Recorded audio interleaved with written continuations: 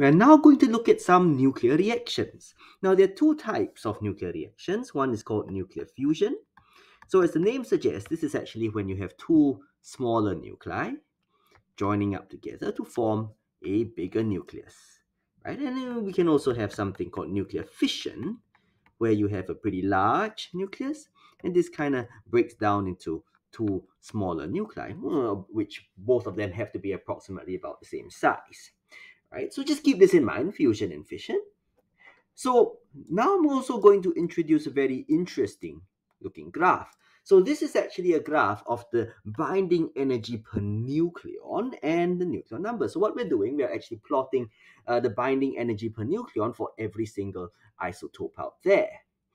And the graph is quite interesting. It goes up at first and then it comes down, and it actually peaks at iron 56. So I'm just gonna put this down here, 56. This is iron 56. Right, and the binding energy per nucleon of iron 56 is about 8.8 MeV. So think of this as a nucleon for nucleon, right? The one that is most difficult to break apart will actually be iron 56, right? And so you can think of iron 56 as having or being the most radioactively stable. Now, we will understand this concept of radioactive stability a little bit later on. But for now, think of it as, well, in science, most things just want to be stable.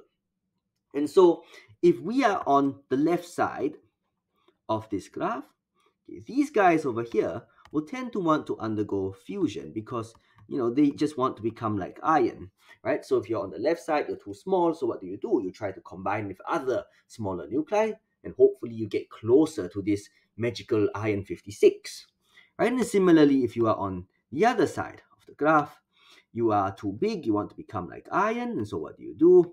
You undergo nuclear fission, right? And in the general scenario, as long as you go fusion on this side and fission on this side, your nuclear reactions will always release energy, which is essentially what you want for a useful nuclear reaction. You want it to be able to produce something useful like energy.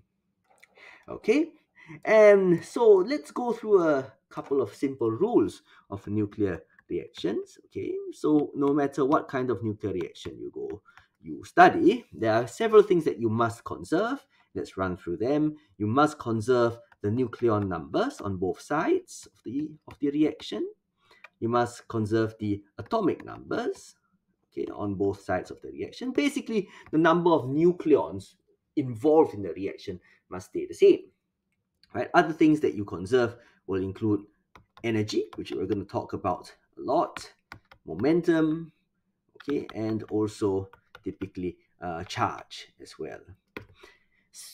So the important ones for now, of course, these two are important, okay, but energy is going to be very important for the next few videos.